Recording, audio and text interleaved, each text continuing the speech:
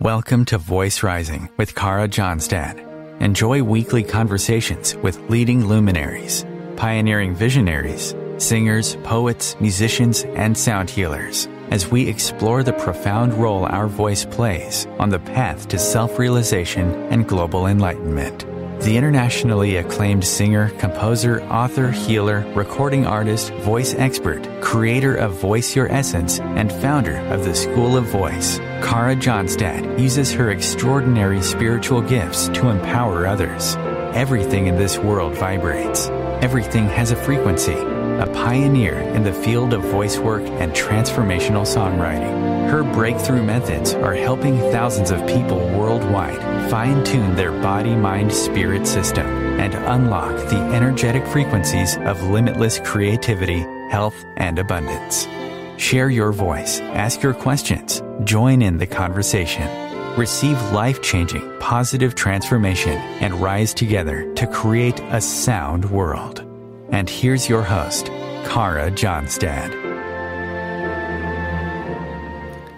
Hello, everybody. Welcome to Voice Rising. Today it is all about living in an interconnected world, our voice and the role it plays in healing the earth. Earth messengers are we. And with me in the studio today is Erin McMorrow, guide, growth coach, artist, and author of the newly released book, Grounded. Welcome, Erin, to Voice Rising. Thank you so much for having me. You're welcome. Erin, you open the lines of your new book, Grounded, and these are the opening lines. To all the seekers, the healers, and the stewards of the land, may our voices come together to elevate the conversation. So share with us why our voices are so critical in these evolutionary times. Thank you. Yeah, the voice for all of us, the throat chakra, as you know, is a place of conscious manifestation, and we're in these incredible times where we have a lot to do in this world. You know, we have a lot of work to do in terms of healing the earth and healing with ourselves. And if we have a blocked throat and a blocked vibration, we're not able to speak our truth, and we're not able to, in many senses, not even able to be in our truth. I find many people in their healing process right now just identifying the truth at all, as we see what happened last year in terms of these great social changes and these great social movements. There's so much truth bubbling up in the collective.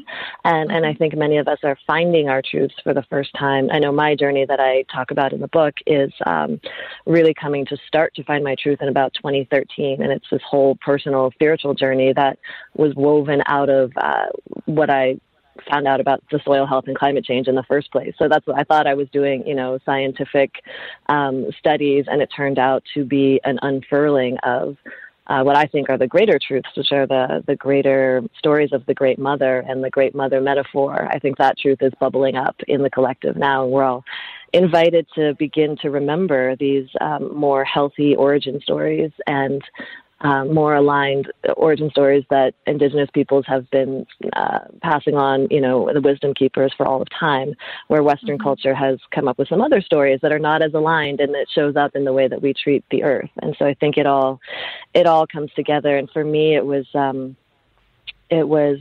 inner truth, and then also learning how to speak about it. There's a big piece in there about patriarchy and about feeling like almost a somatic hand around my throat when it was time to come to speak these truths, and moving through that with actual literal voice work, literal plant medicine ceremonies and singing and vibration. And I'm still very much, I feel like, at the beginning of that path. I feel like my particular throat was very, very, very shut down, possibly for ancestral reasons, for any number of cultural reasons, but it's an ongoing practice. Yeah, there is a beautiful passage.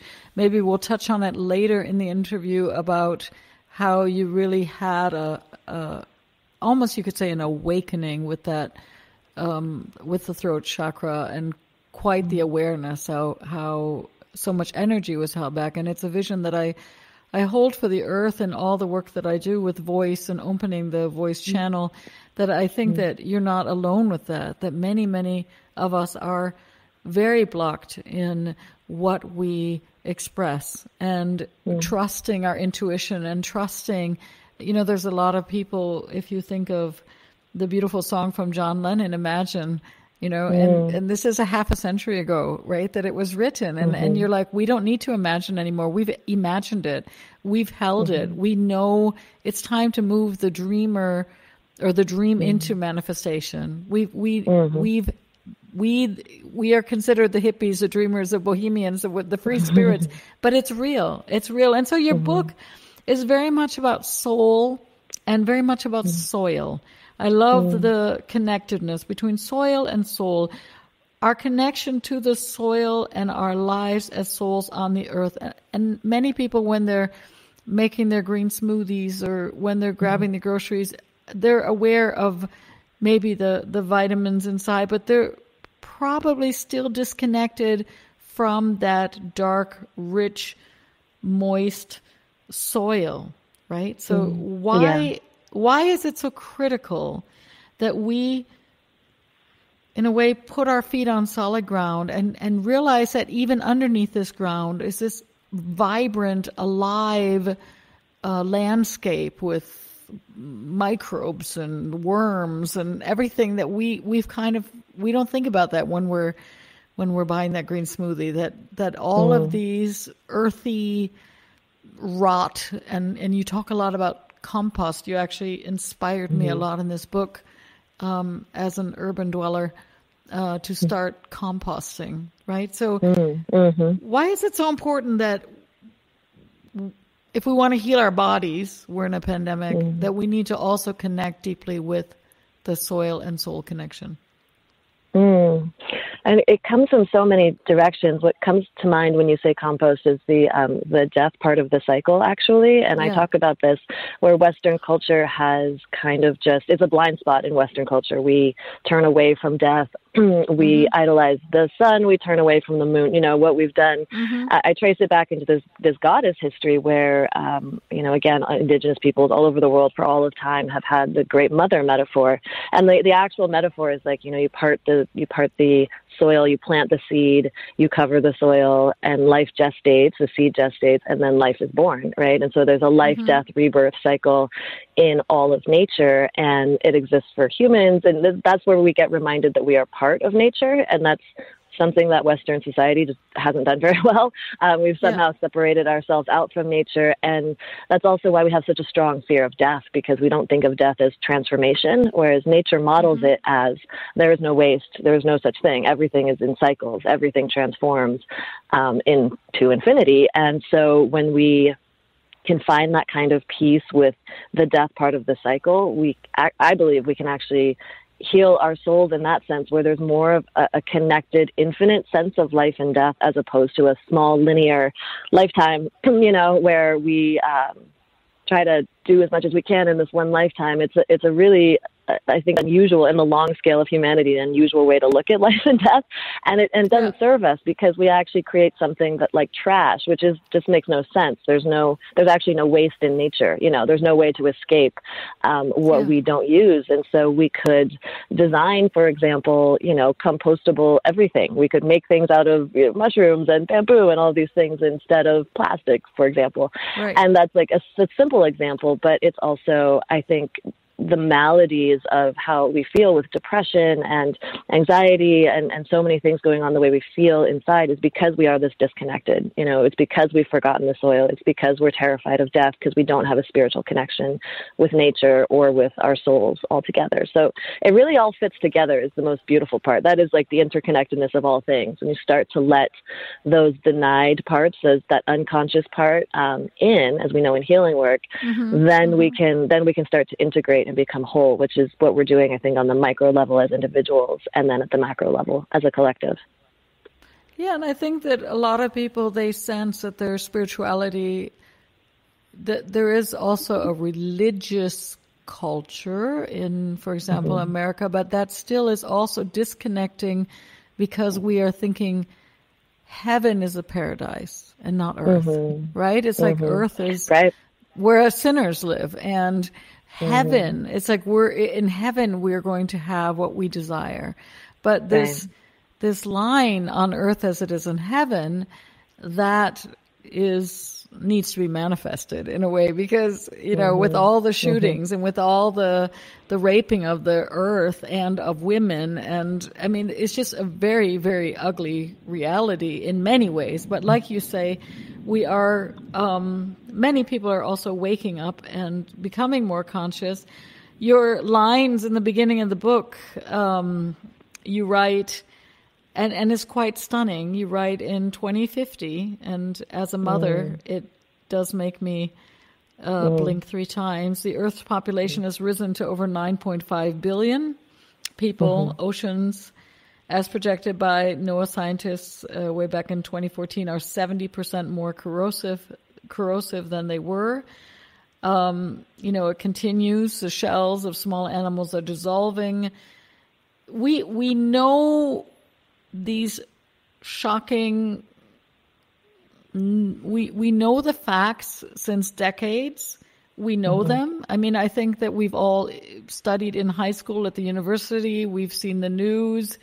We know that there are cities all over the world, or places without clean drinking water, including cities in Michigan. I mean, we know that we have massive problems, and yet through this disconnect, we are almost paralyzed because it's painful to see. So what for you would be some steps to actively take part in taking steps towards change? Because I think a lot of people feel an absolute overwhelm.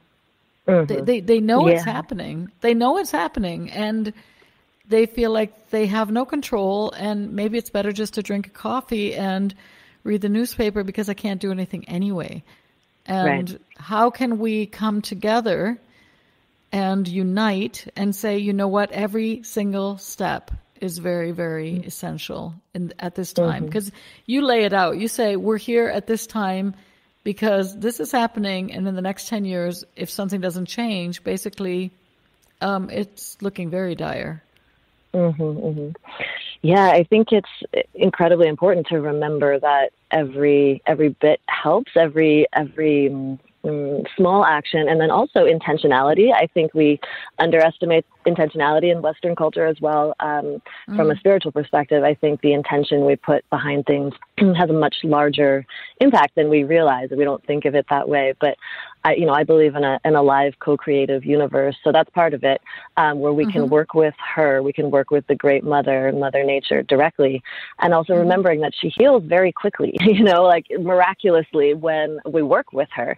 And so I think when we start to remember some of these simple things, and again, there's always a micro and a macro. So I think as a collective, in terms of dealing with the physical outer, like definitely start by focusing on healing nature itself and healing the soil itself. So thinking about that in terms of the food we eat, thinking about that in terms of like how local is our food. And we've heard about some of this, but I think it's more important than, a lot of people have been focusing on emissions and focusing on driving and this part of it. But I feel like that's just, there's been an over focus on emissions and not enough focus on the importance of something like our huge industrial food system. I think if we all made small changes there and put a little more intention and awareness there, the whole system could change dramatically. And if the American industrial food system changes, it changes the whole world.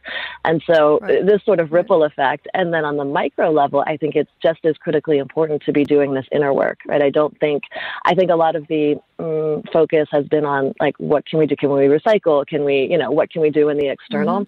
And that can become overwhelming, I think, without the inner work as well. So I think there's that like putting your feet on the earth, the actual connecting to Mother Nature, the spiritual element, also healing our bodies. I mean, inside, we're in a pandemic, but so many of us have serious health issues. As a collective, we've got some serious collective health issues going on. And we've seen our healthcare system, we know also there are big problems there.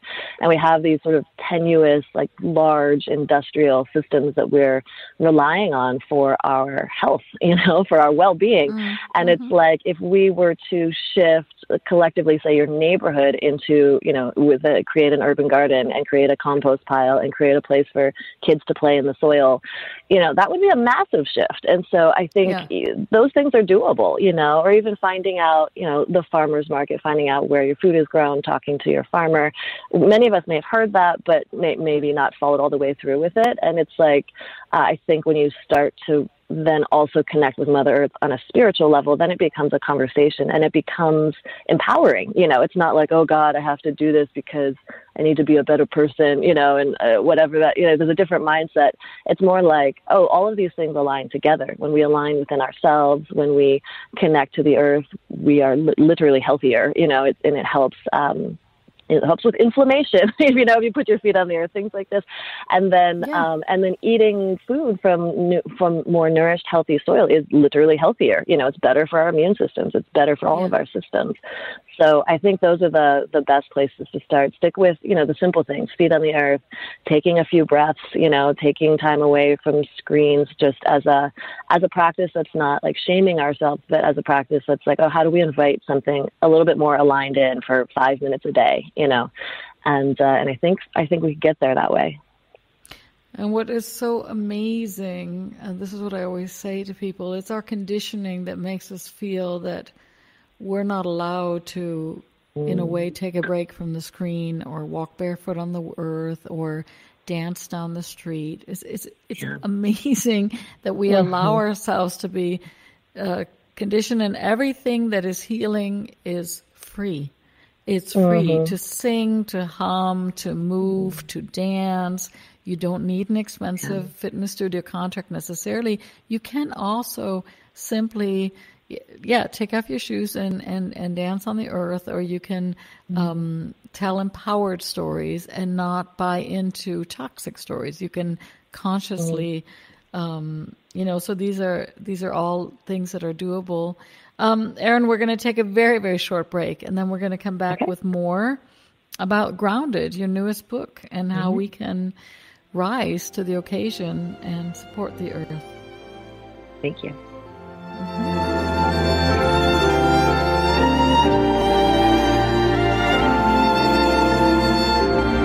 The cutting edge of conscious radio, OMTimes Radio, IOM FM. OMTimes magazine is one of the leading online content providers of positivity, wellness, and personal empowerment. A philanthropic organisation, their net proceeds are funneled to support worldwide charity initiatives via Humanity Healing International. Through their commitment to creating community and providing conscious content, they aspire to uplift humanity on a global scale. Connect at omtimes.com. OMTimes, creating a more conscious lifestyle. With happy clients all over the world, Cara Johnstad knows that your voice is the missing link to more authenticity, abundance, creativity, and health. An internationally acclaimed voice expert, Cara's breakthrough methods have helped thousands of people successfully heal their voice wounds and extinguish the story of self-doubt and shyness forever. Join in group trainings, attend online sessions, schedule one-on-one time, and invite Cara to work with your organization and community. Get started today. Go to www.carajohnstad.com and receive a special guided meditation designed to fine-tune your inner voice and welcome you on the voice journey. This is Kathy Beal, host of Celestial Compass, featuring astrology you can use. Celestial Compass points you to what's going on in the sky and what you can do with it down here on Earth. We also explore fun, effective, and cosmic tools for navigating this adventure we call life. Join me the first and third Monday of the month at 5 p.m. Eastern Time for Celestial Compass. It's enlightening, entertaining, and empowering. Coping-19, brought to you by CDC and the Ad Council. If you're feeling increasingly lonely right now, you're not alone. It's totally normal. Even though we may not be able to get together in person, connecting virtually with friends and family still gives you a chance to interact with people and may help raise your spirits. Join a virtual book club, set up group text chats, or online video coffee breaks with coworkers. Find more self-care and coping tips at coping-19.org.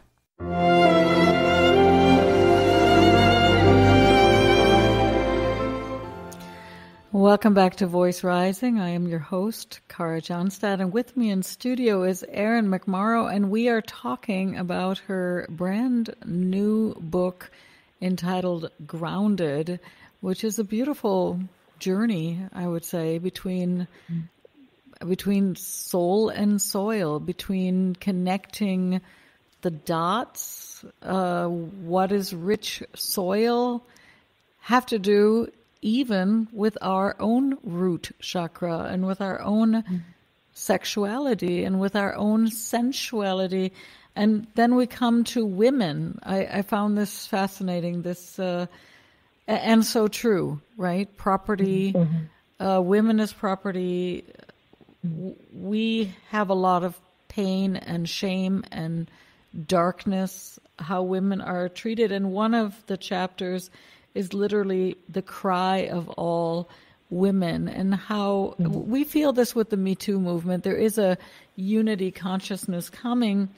Women's voices have been silenced, and we sense this turning point. I think we saw it also yesterday. There was in London, people were gathering to be in silence and to raise their voices that this can't go on. So the destruction of the soil and the destruction of the feminine go hand in hand. Can you share with us your own personal healing journey as a woman, how when you got more in touch with serving the earth and the climate, then suddenly you realized there's a lot of other transformation going on within your own body? Mm-hmm.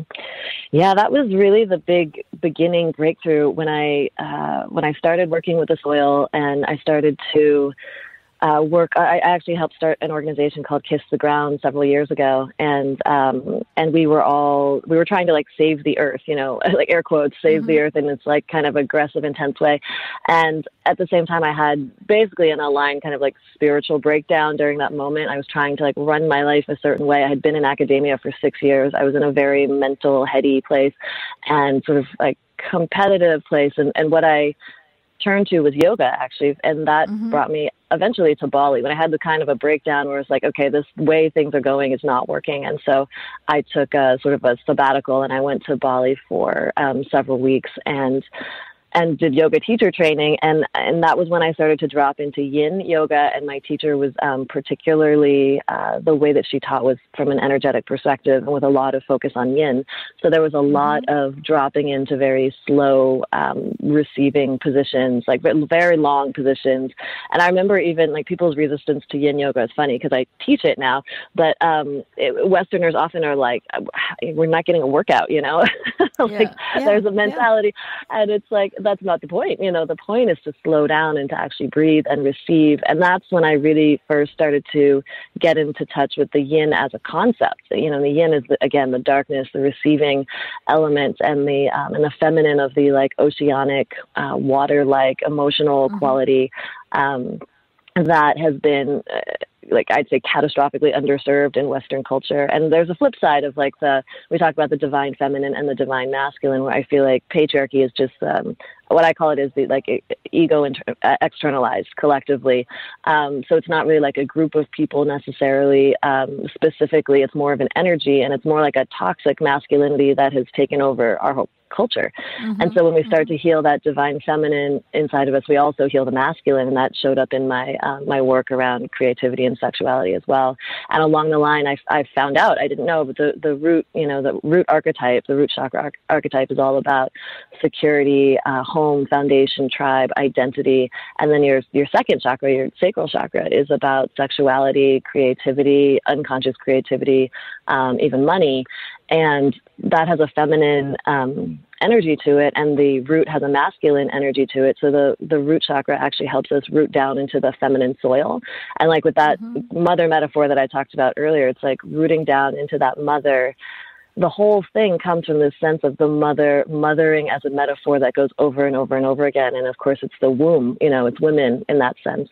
And I think when patriarchy or whatever that sort of entity was that took over our culture at about 5,000 years ago, that was the first thing to get damaged. And that's where we ended up with private property. And the lineage of that is slavery and genocide and colonization. When we run around thinking we can own people and land, that's what happens. And that's what we're all in this tremendously quick healing. I feel like it's been pushed so far that now the healing is quite a reckoning, and it's happening in an extreme way because it has to, because nature always aligns eventually, it always corrects itself. So yeah, I feel like, I could talk for hours about my, my journey as a woman, but maybe that starts it. Well, I think it's very important for us to remember collectively, because I think it's not only women that have many places where they feel numb and they don't understand why. Right. But I also think I was talking to a man yesterday. There are many fantastically wonderful men in this world. And I think that they don't realize that it's their time also to show up for the divine feminine and for their own sensitivity and their femininity and their receptivity and their listening mindsets, because they also are struggling in trying to uphold a system which is toxic and which does not work. It simply doesn't work. And I think, that's what's so difficult, is that we, again, are divided male, female, or divine feminine, whatever. But the truth is, like you say in your book, unless we all come together, we're not going to be able to do it divided, right? Because the time asks us to come together. You talk also about that there was a time when we honored the nature and the goddesses, and they've basically been, can you say this, snuffed out? They've basically been so repressed and so twisted that it feels, at least I feel sometimes weird saying, I guess I don't feel that weird anymore, but you know what I mean? It's like, I'm hugging trees. And I think there's a beautiful part in the book where you talk about this moment where you had to come out with your truth and talk about the book. We touched on it before. And you say, if I can quote here, you say, "We were all shocked at the bizarre and unmistakable sensations in our throats, a sensation I can now identify as embodied intergenerational trauma, a somatic collective memory of violence and silencing. Somehow my journey into soil health and climate change had taken me directly to the heart and voice of the matter." And then I wanted to ask you, what changed with your ability before? Were you quieter about your inner truths, and then you realized after connecting more and embodying more that you could come out more with writing and with speaking? Absolutely. Yeah, it was quite a turnaround. I feel like I had a strong voice in an academic sense when I was in academia. I was trained that way. But it wasn't necessarily about my truth, and it certainly wasn't about my spiritual truth. And so as I started to have this spiritual awakening, there was a lot of shame around it because, again, I had come out of many, many years of academic training. It's not a place that is very friendly to the spiritual conversation, I feel like, at least in my institution, and also sort of culturally, it was like the number of places places I ended up in my journey where there was kind of a collective unconscious energy that was like, no, you can't do that, or you can't say that, or you can't be that. Switching to yoga was a huge shock, for my friends and family at the time, because it's also about identity and shedding identities, like seeds, cracking open and open again, and then sort of dying again and being reborn. As you were saying, that conditioning, there was so much conditioning. And I have my matrilineal line is Chinese, and I think it may even go back to Mongolia. I'm just getting this intuition If you think about like nomadic, tribal, Mongolian throat singers, right, and the connection, deep connection to the earth there, that's still quite alive right now, and then think about however the patriarchy manifested in China, and I know in a line of Asian women, the throat and the speaking is a big thing. It's like not being able to speak up, not being able to express, and singing was an incredible one. Like I didn't do any sort of singing of any kind until 2018 when I was in this plant medicine ceremony and I was invited to sing and I couldn't make a peep. I couldn't make an ohm. Like I couldn't, nothing would come out. And what came out was just a bunch of weeping and grief and crying. And that took a long time. And I work with a voice coach, and she actually said that I have a very unusual, or have had, I'm getting through most of it, but a very high level of fear. So my whole body would shake like I was like, there was a murderer coming after me every time for literally years, practicing, every single day. That's how much somatic fear is in there. So it's like, think of the witch wound and the actual literal violence. It's like, there were times in human history, not that long ago, where we might, there's a lot of violence, not to get too graphic, but hangings, and throat slitting and these awful things for women getting attacked for their spirituality, for their magic, for their connection to the earth. And again, that goes back to that kind of that toxic private property thing, the thinking that the ownership piece, where we really just as a collective got way out of alignment for quite some time. And we have a tremendous amount of healing to do in that journey. So I'm still in it with everybody else. It is a daily practice. And I use my voice to soothe, to self-soothe, and never knew how powerful that was. Literally, like you said, it's free. It's like humming, it reduces stress. It helps calm my entire nervous system, just like the breath. It's like these tools are right there inside of our body, but we have to learn how to use them. Well, I think a lot of people do, over years, we've always focused on breath, yoga, breath. And I think, now people are becoming really more aware that there's a sound consciousness, there's vibrational and frequency healing, and that when we sing and when we hum, this is energetically charged breath. So you have the rhythm behind things that are coding processes, you have the beautiful melodies, which are bringing the emotionality to the information, right? So it's really beautiful. And you also talk about in your book, which a lot of people don't know. We have the cervical spine and we have our cervix. And I thought you might want to know, just for fun, because you were playing in your book with matter and mother, and you were sharing the Sanskrit word for sacral chakra means actually your own abode, or the holy bone.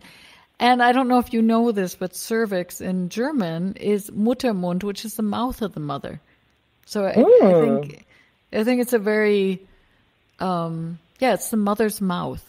And for me as a voice coach, we know that if you basically take touch your outer ears and draw that as women and draw that line all the way down, you're probably going to draw them right over your nipples and then down to your ovaries. You have exactly the same system of receptivity. Your your tubes, your ear tubes and your ovarian tubes are the same, right? They're the same size, they're the same shape. And so it is a very big connection between the root chakra and our fifth chakra, the throat chakra. And I think this is also why, if we go into sexuality and wounding, why many women after they've been hurt in a way, they can't speak. People say, why don't you say something? It's not possible because the body shuts down to protect you.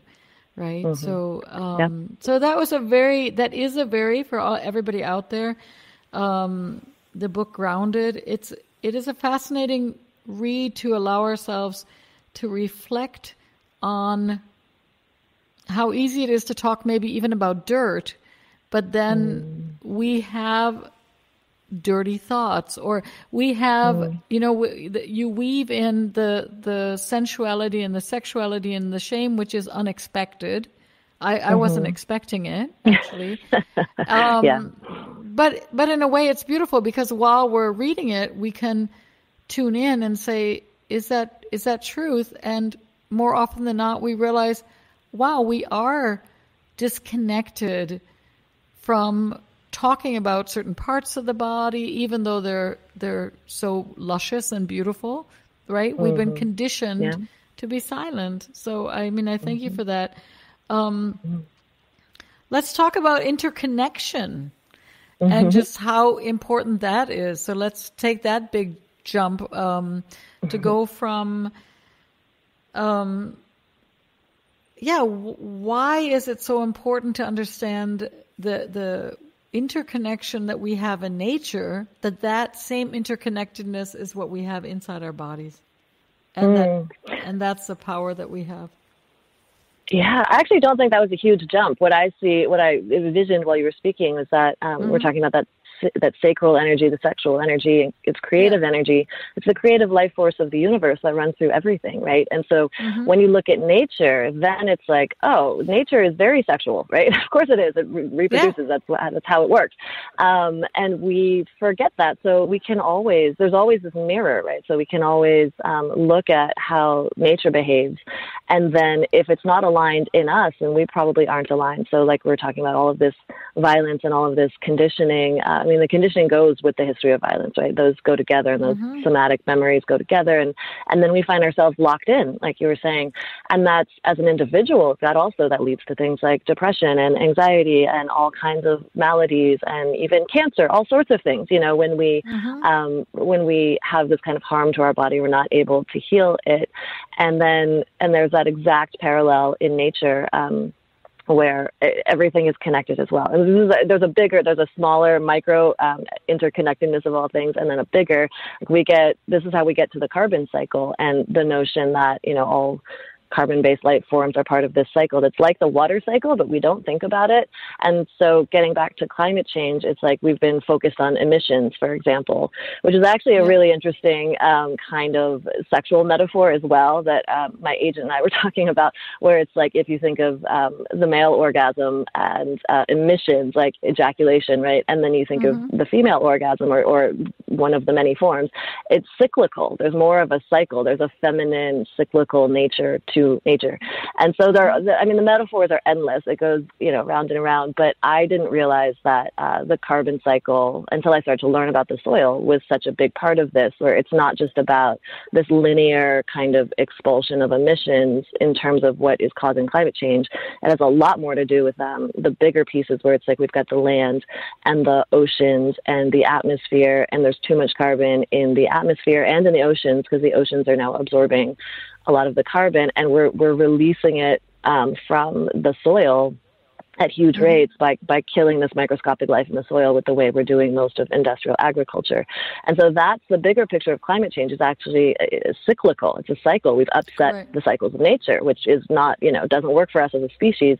So you have to kind of scale back that way, but it comes all the way down to the tiny microscopic, the cells in our bodies and the microscopic life in the soil. These the tiniest of tinies are actually the most important part of this giant cycle that is, that determines kind of whether or not we can inhabit this earth safely. So all of those things are connected. I found that was kind of where I started. And then you get the interconnectedness in a spiritual sense, that we are all connected. We are all part of nature. Every cell in our body literally is part of this. And then also, we talk about that creative life force running through everything, where it's running through us, it's running through our sexual nature, it's running through our bodies. We forget often that we are embodied. I think you probably have a lot of this in voice work, where it's the material world that has been like denigrated for so long that we deny our own bodies, we deny our own existence. Like that's a root chakra harm. Yeah. And so healing that is to be in our bodies, to be on the earth, to take up space, to be present, and to know that it's our birthright to heal these things as well. We can use literally our voices, like you were saying, and put our feet on the earth. And so I mean, again, that goes on and on. You can take it in every direction, but that's kind of how I see the interconnectedness of all things. Beautiful, Erin. We're going to take a very, very small station break, and then we're going to be back with more. All right.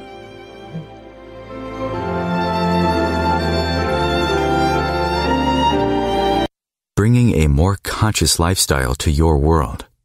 OMTimes Radio. IOM FM.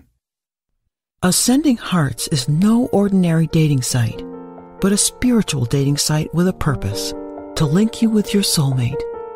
We engineer the serendipity so you can trust that you will attune with someone that has the same matching vibration as you.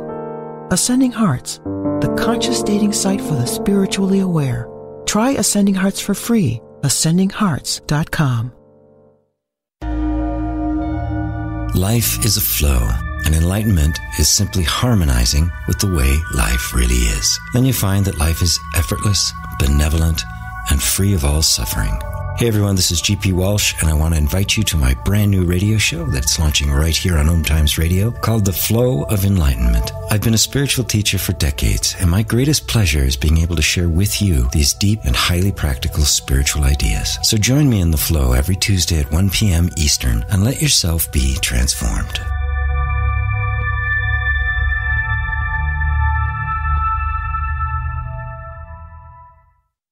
The United States has the highest rate of incarceration in the world. At the Equal Justice Initiative, we believe mass incarceration has to end.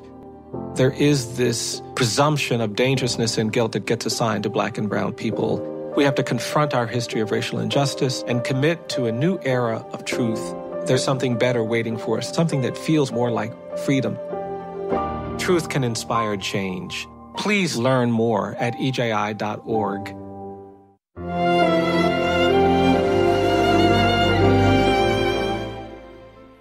Welcome back to Voice Rising. I am your host, Cara Johnstad, and with me in studio is Erin McMorrow, and she just brought out a new book entitled Grounded, which is a beautiful journey, a love affair between soil and soul, a soulful soiled is not a soiled love affair. We were talking about carbon, which I love it because most people have heard the word, but they have no idea why it's so important. They have absolutely no idea. So why is it so miraculous, and how do we get the carbon back into the soil? You mentioned that quickly. Everyone's working on emissions and lowering emissions, but how do we actually get carbon back into the soil? And why is that so important? Thank you. Yeah, it's the miraculous nature of plants that I discovered in this wacky journey. That plants actually naturally bring the carbon out of the atmosphere. They need it. They like it. So they bring it into let's call it their bodies. I try to do this on like a kindergarten level to make it a little bit cartoon-like. So they kind of like suck in the carbon, and the soil loves the carbon, and the microscopic life in the soil loves the carbon. And so it comes down through the plant roots. And then there's something called mycorrhizal fungi, which is this like middleman fungus, which is a really fun thing to get into. It's in the book as well. That helps the plant through the roots, like attaching through the roots, to barter with this teeming ecosystem of life under the soil. And this is how nature works. Like, this is happening all the time. If you imagine like the deep, dark, rich soil in the forest floor in Oregon, for example, or something like that, it's like that composting thing is always naturally happening. That's just what nature does. And so when you think about rich, healthy soil, it's dark, right? Because the carbon is there. And when that ecosystem is functioning properly, it also helps the soil store water and clean water, and there are all these like magnificent things that happen where there's more air, like aeration in the soil, and everything works together the way it's supposed to. Now, when we upset that system, when we overtill, when we cut up the mycorrhizal fungi or kill it in various ways, and we kill it with pesticides, and we kill the other microscopic life with pesticides, we have been trying to replace nutrients and things like this with synthetic replacements rather than letting nature do its thing. But we actually lose that. It works in the other direction if we don't take care of that microscopic life. So then that's how we're losing all of this carbon out into the atmosphere and then back into the oceans. tipping the balance all out of whack. And so everything that we can do to help give back to that soil, whether it's on the micro level of compost, that's where compost comes in, where a compost is organic matter that is meant to go back, like the forest floor, right? Leaves and things, and also our food waste and things. So the fact that food ever ends up in the what we call the trash, I'm air quoting the trash. There's no such thing as trash. We're just moving stuff around. But if we separate that and like have a green bin, for example, or have a compost pile or bin or whatever in our yard, if we have that, all of that organic matter goes back to feed the soil. So we're giving back to Mother Nature. The carbon is coming back down. And then, of course, it goes to the scale of, like the Amazon or like these bigger, like repairing larger ecosystems, like much larger, the size of California and things like this, where everything that goes back into healing the land, healing ecosystems, putting things back into our gardens, composting, urban composting is another piece. There are actually a lot of small compost systems that you can just kind of Google and see where you live. If you don't know where you can compost, you may have a green bin or a system at your like farmer's market where you can go drop off your clippings or whatever, your food waste, and then pick up your new vegetables. And it also, my agent is actually in New York, and she started doing this after reading my book, and she realized that she then didn't have stinky food waste in her garbage, which is a big deal in New York, and in general, I haven't had, So go ahead. And the New Yorkers don't have it on the street, because if anybody's ever been to New York, when they're going to pick up the garbage, they literally have bags of garbage sitting on the sidewalk before the garbage men come and pick it up. And it's phenomenal. I've never seen it in another city except in New York City. What are 3 simple steps that people can take if they don't have a garden, if they're not living in the countryside? How can they make an impact? How can they change if they're city dwellers? I would start, city dwellers, start with your food. So if there's any way to support, most cities have an extensive network of farmers markets, so that's a pretty easy one and an enjoyable one. And then even within those farmers markets, if you can get to know your farmer or find out, how they're tending their soil. And I would say even asking, this can be only when it serves, but asking at restaurants and things like that where the food is coming from, it just helps spread this awareness. I would say also just spreading the word, once you start paying attention to where your food is coming from, spread the word to other people, and then compost. Like I said, whether it's a green bin in a city, there's always a way. And it could be community gardens will be a good place to compost. People that are gardening want your compost. They want your organic matter. So you just have to find them. But normally it's pretty simple. Like I've had friends look up in Orange County or in different places. LA has green bins. I think that's the best way to go. And then you if you don't have the ability to go every day, you can just pop the scraps from your cooking into a freezer bag or into a bag and then just drop it off. Exactly. Once every couple of days. It's amazing. It is amazing. It is very amazing. And we just started a community garden here in the community of Berlin. So that's also very amazing, because you see a lot of kids learning how to garden. And I grew up in the countryside, but to tell you the truth, after almost 30 years living in a city, I've forgotten a lot too. So it feels very good to get back to the roots. Erin, we've all been, I think you talk about this a lot in the book too. We know this kind of love and fear, and we have been running a lot on fear. There is a lot of fear-based information running through our news. We don't see very much about people composting and creating community gardens as much as we see glaciers falling into the ocean and school shootings and everything else. Through this fear, we've forgotten who we are. Where would you like to see our world be in the next 6 months or in a year from now? Thank you. I see this vision of regeneration that is that's total. So it's macro, micro. It's individuals sort of waking up, for lack of a better term, and coming back to life in the sense of letting go of some of this conditioning, entering a healing space to, even if it's just a little bit of meditation, shifting that paradigm, focusing on the constructive. So I would recommend actually 2 documentaries. One is called Kiss the Ground and the other one is called Gather. If you want to sort of, again, like the media that we're taking, like focus in on what's possible and like see, some visuals and examples. And healing with Indigenous peoples and lands, I think is probably up there with, the most important things that we need to do is get back into this conversation, because we talk about the regenerative agriculture movement, but it's limited in a sense. It doesn't have a spiritual perspective, which Indigenous peoples have obviously always had. And so there's a remembering. It's not just like an achieving something. We're remembering. We're going home.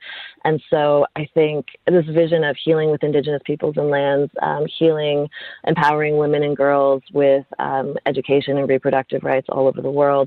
But at a small scale, in the next 6 months, just like people starting to meditate a little bit more, put their feet on the earth a little bit more, remember a little bit more, compost a little bit more, get into the garden. And some people actually get just like pop open when they hear this story and they like quit their jobs and devote themselves to healing with Mother Earth. I've seen it many times.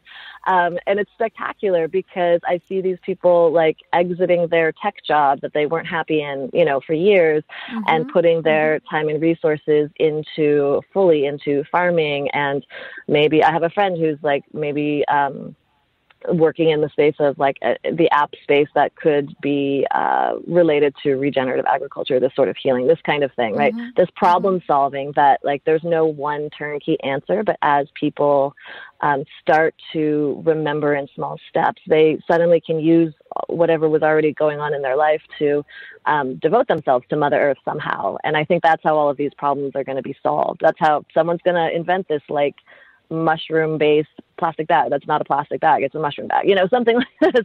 I think there are many, many, many things that can pop up very quickly in the next, 6 months and few years. Well, we know through quantum physics that it's sometimes, I think it's called the 100 monkey theory, right? It's suddenly like you have a lot of people doing things, but it's not connected. And as soon as it's connected, you make this global brain and this global heart, and suddenly it just expands. It's exponential. Which brings me, I guess, to collective intention. If we're talking about quantum physics, intention is also a frequency of voice work. It is, you have a quote from Greg, I don't know if he says read. In German you say ride, but Greg Reed, I'm assuming a dream written down with a date becomes a goal broken down into steps becomes a plan, and a plan backed by action makes your dreams come true, which kind of weaves back into this idea of everyone's saying it's a dream and imagine all the people living like this. But in order to bring that dream onto the earth, we do have to put our feet onto solid ground and do the work, right? And compost and dig and learn. And so what is your intention that you are setting with integrity for your steps forward? It's an interesting question because all of my intention for 7 years has been to birth this book, and I just did it. So it just happened. So there's this blank space now. It's like, okay, I desire to actually return to the land. So I actually just moved and I'm in between. And so I don't know how this is going to look, but I don't know if it's a cabin or whatever, but to get actually closer and to be doing more actual farming and gardening where I live. And then sticking to my practices. My vocal practice is incredibly important to me. And during the first 3 months of the pandemic, I had like a 3-hour-long morning practice, with vocal practices and the sound bowl and these things. So getting back into that, because birthing the book did disrupt a lot of my practices. And so I'm, back to taking my own medicine, putting my feet on the ground every day, working with my voice, sharing creatively in this sense.